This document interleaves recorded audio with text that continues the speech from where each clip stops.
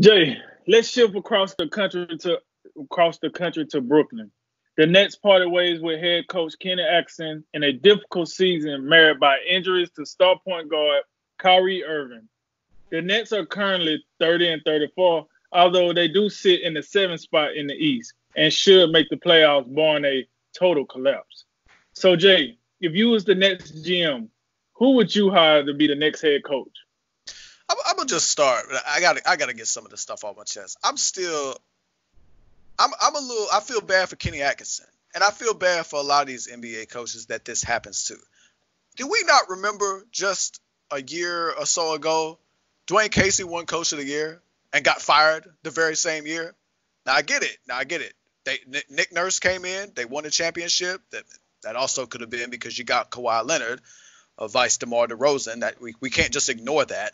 But some of these coaches that get, I mean, you can even talk about Mark Jackson. Steve Kerr comes right in, and they have just instant success. But man, it's hard. It's hard coaching an NBA team, and especially when you bring in superstars, the expectations that come along with that. And we all know. Let's not kid ourselves. The NBA is a players' league. I mean, coaches in most sense. I mean, there are very few Greg Popoviches in this league that just have that type of cachet. And we look at the Spurs, we think of Greg Popovich. We look at most teams, we think of the superstar player. When we think about the Bucks, we think of Giannis first before we think of Budenholzer. We think of the Clippers, we think of Kawhi before Doc Rivers, and so on and so forth.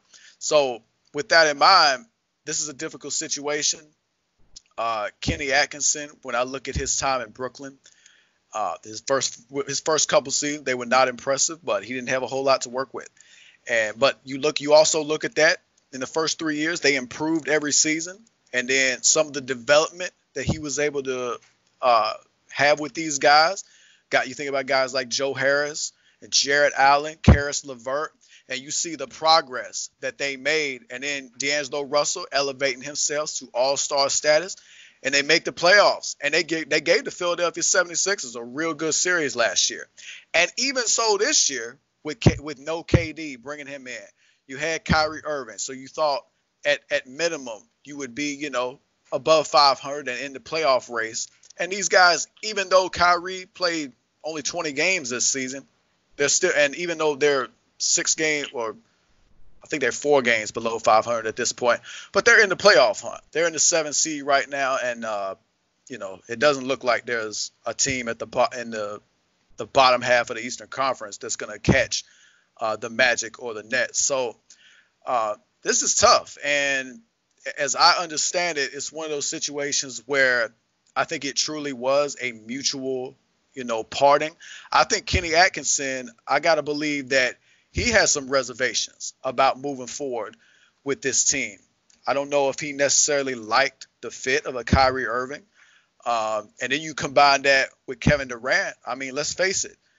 These aren't two of the most cheerful fellas that we've seen from time to time, especially Kyrie Irving. We talked about him multiple times this season and just some of the nonsense that tends to come out of his mouth.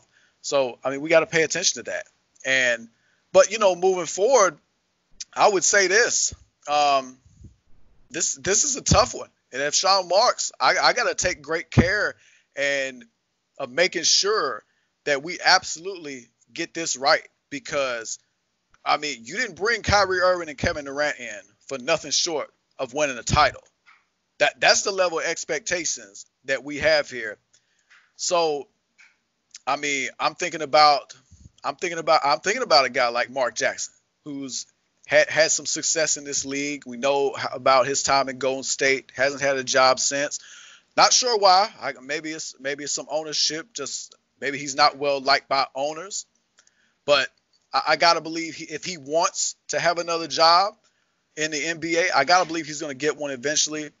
I think something that would be absolutely fantastic is if David Fizdale was to get this job and is able to take over this team. The Nets are a real team. They're not like the dudes over there in the garden flopping around and we can't figure out what they're doing. Hold on. That team in the Garden was put together to compete at a high level and maybe think about winning a championship.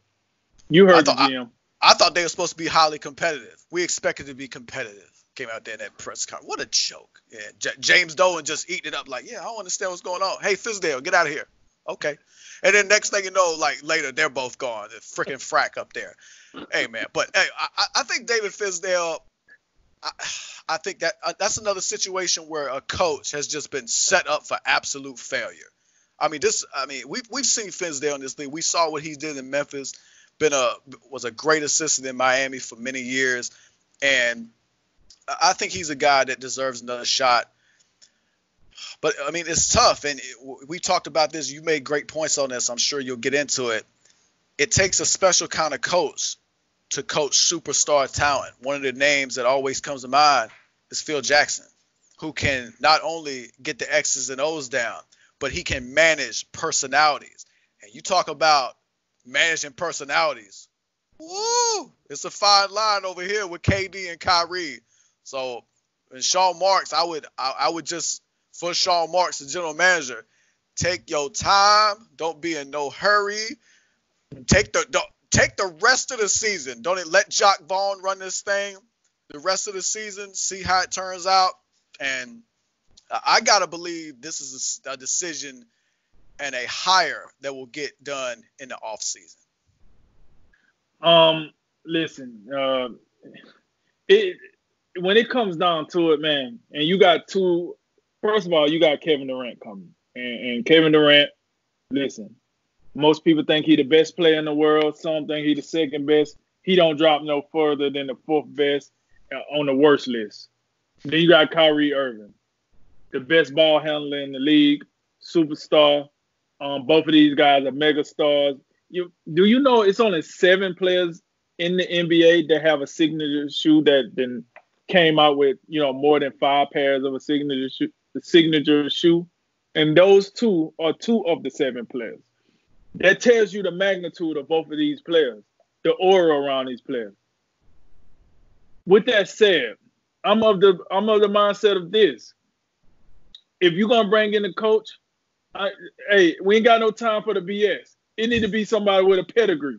All right, you got to have a resume. I don't want to hear what you did in college. I don't want to hear what you did with a bunch of B-average players. I don't want to hear none of that smoke. Listen, I got all the love in the world for Fizdale. But Fizdale, when he coached superstars, he was an assistant coach. He was not a head coach. That goes to Eric Spoelstra. Eric Spoelstra was the guy that coached LeBron and D Wade and Chris Bosh and the Ray Allens and everybody else.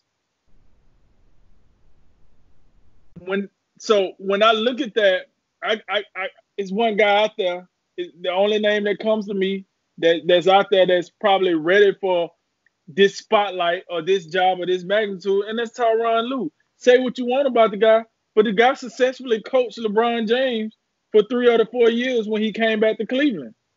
Listen, LeBron, do you know how hard it is to coach LeBron James? You know how many coaches he got fired? Man, you better stop. He sent Tyronn Lue to the hospital twice in 4 years.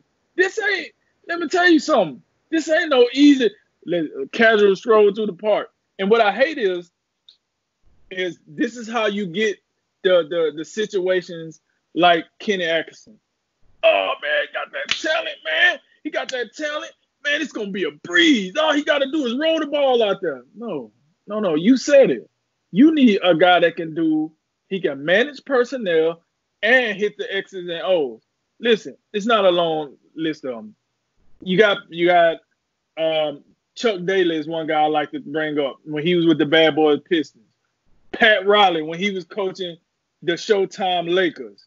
And then, Phil Jackson when he was coaching that awesome 1990 era Bulls team that looked the doggone unstoppable when Jordan was on the court.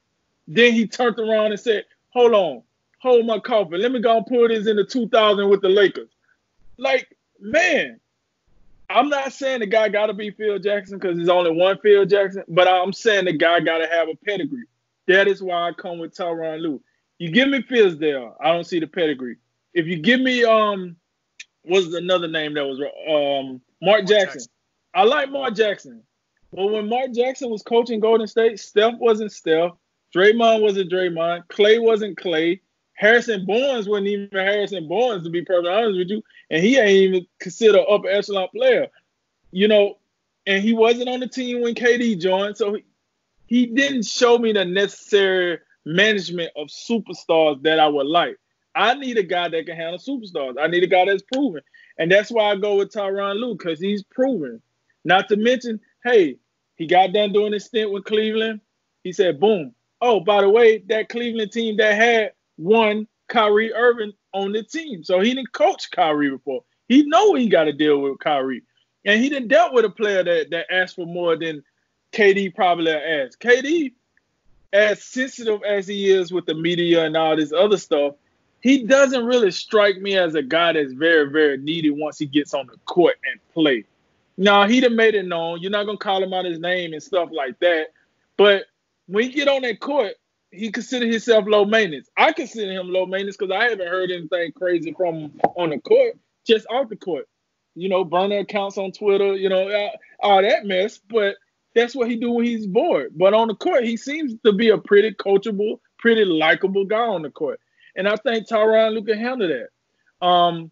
So, listen, listen, Sean Marks, holla at your boy on here. No, I'm telling you right now, don't bring no Rudy Poop. I don't have the resume coach in here, and then you're going to get that coach fired in a year and a half, and then you're going to get yourself fired. That's what's going to happen. Both of y'all going to get the boot. You got away with this one. Accent out the door. You still got a job. That's fine. You better make sure your next coach can coach superstars. Because, buddy, Brad Stevens got away with one. Kyrie came and left, and Brad Stevens still the coach. It ain't too many of them type of opportunities out there. So you better get you a coach that can handle his business. Because if you don't get you one, you out the door with him. And that's the way I look at it. So Tyronn Lue would be my choice. Just want to throw one more name out there, and this one comes with question marks of its own. But Mike D'Antoni interest you at all for this job? Hey, he's got James Harden, Russell Westbrook, players coach, offense galore. I mean, I don't know. What do you think? Listen. If he comes and then here's my problem with D'Antoni. Let me be fair, because I don't want people to say, "Oh, he's just talking trash." Listen, give me Dan Antonio championship moment. He obviously don't have one, and part of the problem is he's never been interested in coaching defense. That's my problem. I'm sorry. But to that point, when we talk about if you want to coach with championship experience, and that would obviously probably lead you to Tyronn Lue, because let's be real, if a coach has championship experience, he probably is not available. And you think about guys that have won titles. We talking about Popovich, we talking about Doc Rivers, Eric Spoelstra, now Nick Nurse. Those guys aren't available. So I mean, if that's the criteria that's been set, then Tyronn Lue absolutely is a logical choice. Now I would caution you in this respect. Does Kyrie want Tyronn Lue, or is we just thinking because he coached? Because we know the reason or part of the thing Tyronn Lue in Cleveland was Tyronn Lue was LeBron's guy. And we know how that thing ended in Cleveland. We don't know I don't believe we know necessarily if Tyronn Lue was Kyrie's guy. No, true. But I would say this. Kyrie never said he had a problem with Tyronn Lue. Kyrie thing was, I don't want to be a Robin. I want to be a Batman. I don't want to be stuck here. And then LeBron just bounced. And then he just leaves the franchise in shambles. And I'm kind of here flapping in the wind here. That was his thing. Yeah. I never seen anything where he said, I don't like Tyronn Lue. He wasn't my guy. He was LeBron guy. But that's a fantastic point. And that's what we're going to find out here in coming days. Another guy I could maybe consider, but I put him in the same boat as D'Antoni, is maybe Dwayne Casey. Because, listen, he's been in the Eastern Conference Finals. He never really got over that hump. But we did see he was able to get DeRozan, and he was able to get Lowry, and he was able to get those guys together. Maybe he could handle that. But, but my only problem with D'Antoni is he don't coach defense, and he just ain't done enough on the championship level. That's my biggest thing with him. If he had a just gave me something in the Western Conference Finals, something in the Eastern Conference Finals, I would be more willing to be like, yeah. I remember that NBA Finals he was in, and but I can't. Yeah, your point on Dwayne Casey, that's another really good name. You know, the situation he's been put in Detroit that's been pretty bad. That'd be a really interesting name, because it'd be interesting to see if he could get it done with the likes of KD and Kyrie, because when we talk about, you know, superstar duos, that is just, it's leaps and bounds with those guys compared to that boy Bar Soap and DeMar DeRozan. So, hey, another wild card in all this is a guy who takes this job. There's probably going to be some uncertainty to it, because I don't care what I see in videos or, you know, rehab reports or whatever. It's an Achilles injury KD's coming back from. So we don't know what he's going to look like when he gets back. So that's just something to keep in mind. Because this was the same KD we seen pop locking and dropping it in the locker room hallway before the game. He was like, oh, could a guy with an injury like that do all that? And then he do one move to the goal, one single move to the goal, and boom, there we go. Yeah. So you're right. Like, you can – hey, I've seen a lot of videos of Ben Simmons shooting in the offseason. Tell me how that worked in the season. So don't even. We don't even need to go there. But yeah, hey, the Nets moving forward, definitely going to be a team to watch for next year. And them expectations will come back when KD comes back. So we'll see how it plays out.